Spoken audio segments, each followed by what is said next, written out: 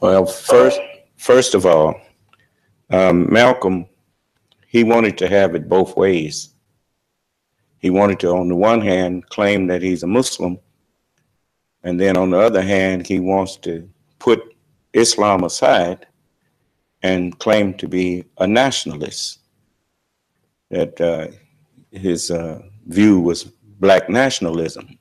And if he truly was a Muslim, then he would have known that that's not separate. That's not something separate. For he was already at one time a follower of the Honorable Elijah Muhammad. And he was under a man who was teaching us Islam and at the same time building a nation. And that's what nationalism is about. It is about nation building. And so, you know, Islam, it is a whole religion. It's just like with America at one time, to be Christian and to be a patriot was the same thing. It's not so much so now. But when you say you are a Muslim, then you have to acknowledge the 5 pillars of faith. The second pillar of faith is that you must believe in all of the prophets and in all of their scriptures.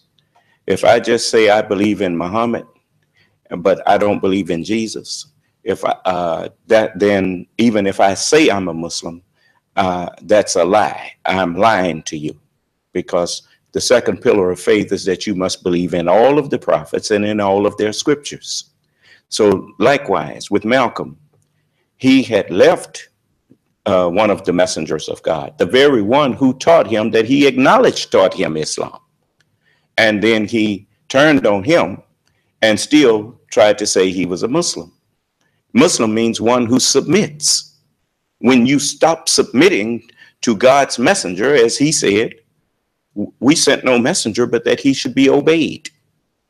That's when Malcolm decided to go his own way, since he stopped submitting to the Honorable Elijah Muhammad. Then he adopted this philosophy, the ballot or the bullet, which sounds good and sounds like it's about something, but it's actually suicide.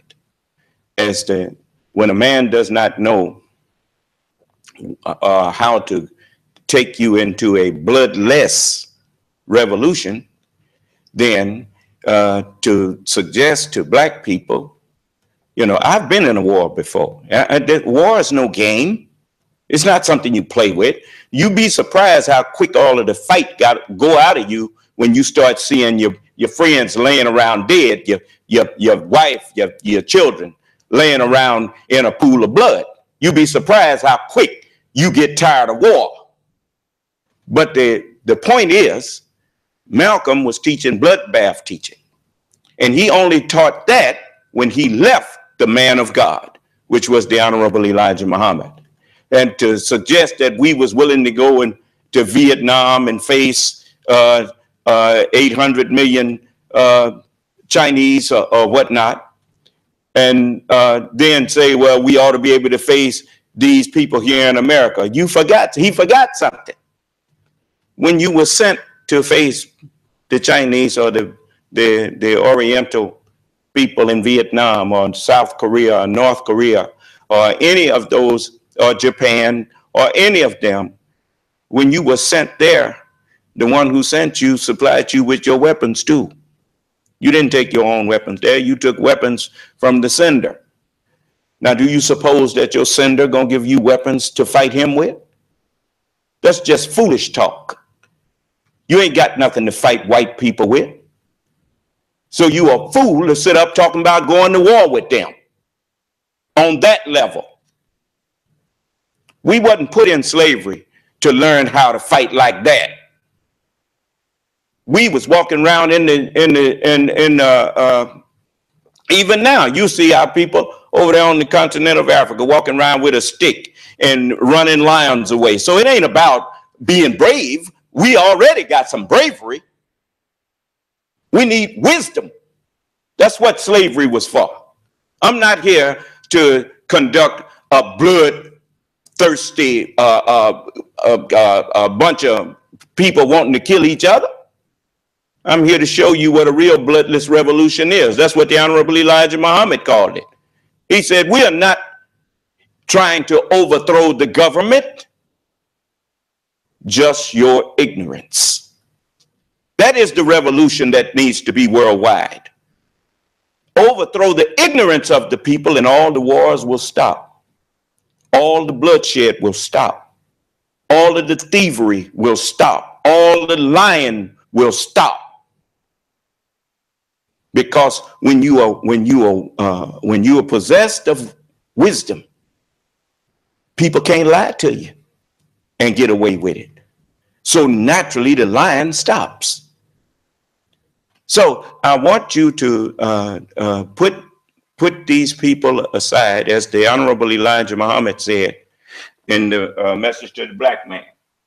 And I will read it directly from him so that you will know that I'm not making this up. This is the man who taught Malcolm, and he taught me what Islam is.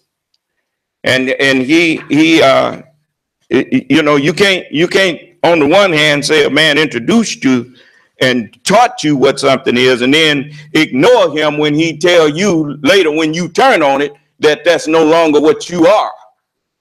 So the Honorable Elijah Muhammad said this. He said, you cannot believe in one, let me see here.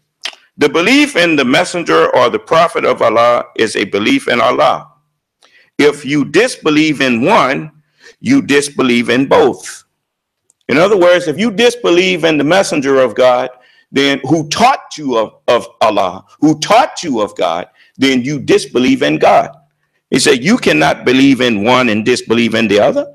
This is the knowledge the world has not realized. And this is what God wants the world to know. When God chooses his representative for the people, he speaks to the people through that representative. And if the people will accept that representative, we call them prophets, apostles, or messengers, then they are accepting Allah. But if they reject him and still say they believe in Allah, they are considered enemies of Allah and disbelievers, because that is Allah in that representative, and you cannot accept one without accepting the other. You have got to accept both. And so when he did the messenger like Judas did Jesus, or like Absalom did David, then he stopped being a Muslim. A Muslim, the word Muslim means one who submits. How can you claim to be one who submits? I mean, it's not so much as everybody on the planet. If you want to say one who submits to Allah or to the truth, well, everybody's a Muslim, because everything you doing, there's a truth that governs what you are doing. Even if it's murder, there's a truthful way to commit murder. So even the one who thinks he's not submitting to Allah is submitting to Allah in that sense. But that the name Muslim is a name that was given to us by Abraham. And Abraham called his followers Muslims. He named us Muslims. Those who submitted and followed him, he called them Muslims.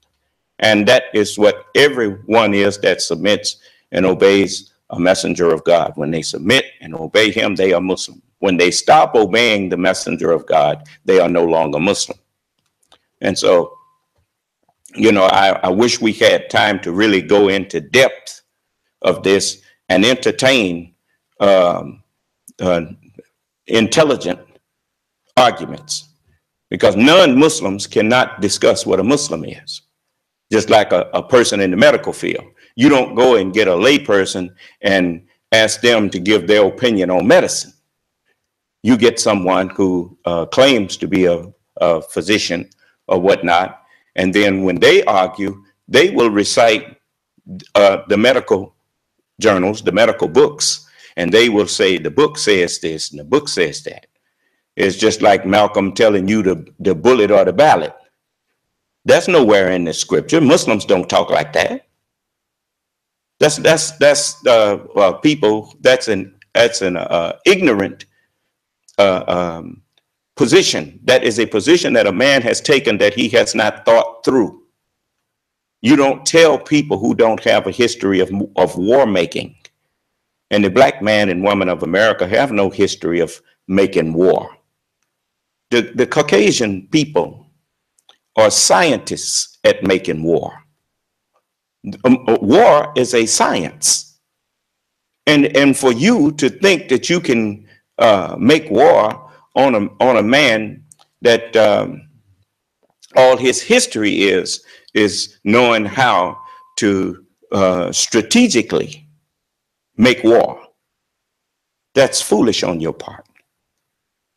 And it's suicidal.